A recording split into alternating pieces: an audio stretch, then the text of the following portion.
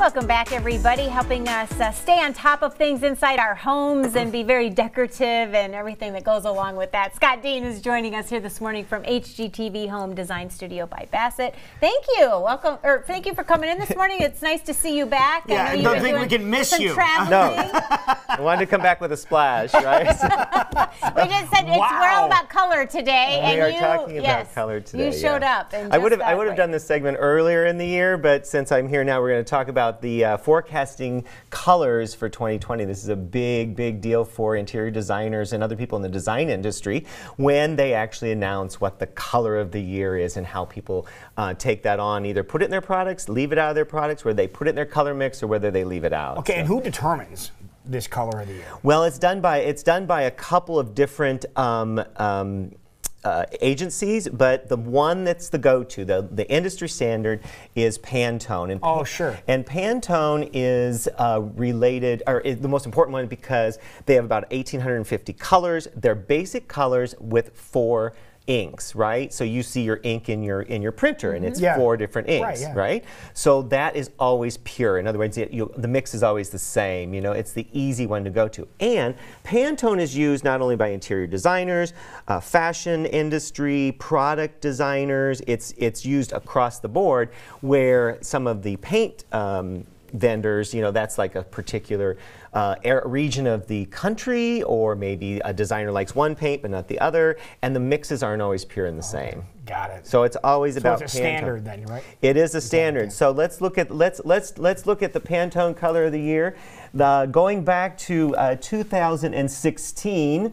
Up there in the upper left, they couldn't decide the color, so it was a mix of rose quartz and serenity, and those are names of Pantone colors. Remember, what's in a name? You got to be careful about naming colors, because if somebody doesn't like the name rose quartz, they may not be so resonate with right. So a lot of other companies use numbers and names, and sometimes we call it out by number and not name if we think that it's going to have a name that's a little more controversial. So, and then in 2017, greenery, greenery, not green but greenery, and in 2018, ultraviolet, and these are the Pantone ones. And I particularly like the one from 2019, which was Living Coral. Okay. And in 2020, this image right here was predicted to be the color of the year, bleached coral. Bleached coral. Bleached coral. It came out in late 2019. It was predicted to be bleached coral, but when they actually announced, it was classic blue. So really? So yeah, so the prediction was it's a lot deeper and a lot more fluid, with probably the trend of grays and other things that were already happening in the industry. Talk about how these trends impact those industries. Are they building new products and all around these new colors each year, or just talk about, you know, the importance of kind of following these trends? So for my industry, for interior design industry and the furniture industry, what we see is that they grasp onto colors that blend and mix with previous years, so that you're not going to have a color that doesn't go with, let's say, grays, because gray is a popular color, and then they're starting to introduce maybe rose color.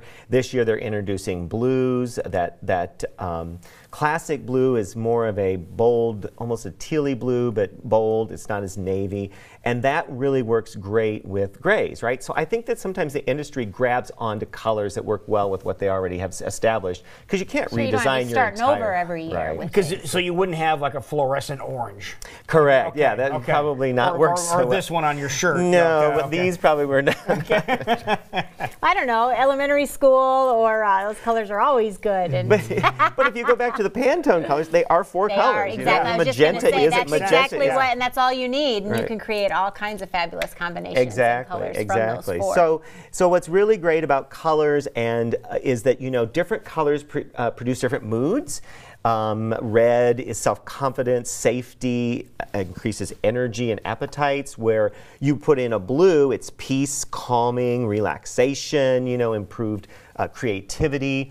And then you have your yellows, which is sunshine and happy. And so if you put those colors in your home, you have to be careful about where you put them. If you put red in your bedroom, you may not be able to sleep. Yeah. If you put yellow's a great, used to be a really great color for kitchens. You see a lot of yellow kitchens. It's a wake-up sunshine color. So where you're putting the colors in your home is very important. Do people still kind of Are they following that? And because I see gray everywhere. Well, No, you know, they I don't know. aren't. Everything's They're gray, not, white, you don't see, gray and so white, You gray and see white. maybe a little bit of a comeback with that a little bit? I think or we're with seeing your some of clients? it. If somebody wants to paint color in their home, which again we're seeing so much gray and white and tones of gray.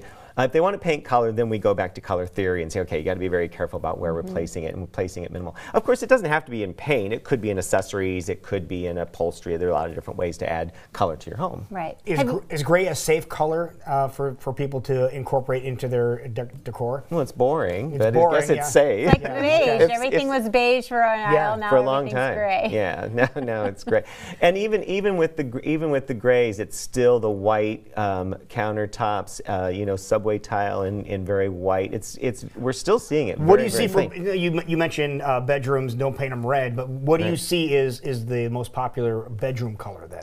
A calming color, which may be a gray, but tints itself more towards the blues, a lighter blue or Okay. a blue. That's usually what we recommend. And that's Okay. usually what we're seeing people do. Okay. Okay. And I know you've brought some images of some examples of kind of how those colors are coming into play with our decor. Right. So what we have here is the different vendors actually that show what their predictions were or what they're pushing, and this is Benjamin Moore. Now Benjamin Moore went a little bit out on a limb. That color right there in the upper left-hand corner is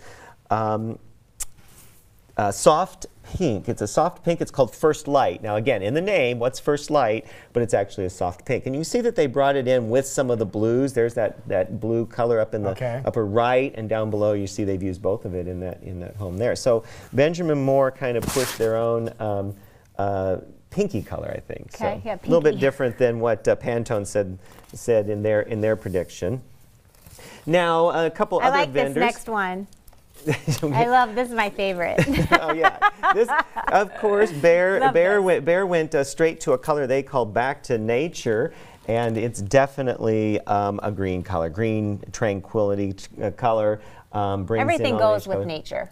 Everything goes with the green, and you can see that they have a little bit of blue thrown in there, but you're not seeing very much gray in there. I mean, they're using, I think, this green. It's more of a grayish green. I think they're using it as their base color, so I think they're taking a lot more of the gray out of it. Now, I don't know if this is gonna stick and come all the way through. Some of those other green colors in the bottom examples are very yellowy green, so that might be a little tougher. It's like 70s, kind of that 70s Right, green right. feel But the to upper it. one wasn't as much.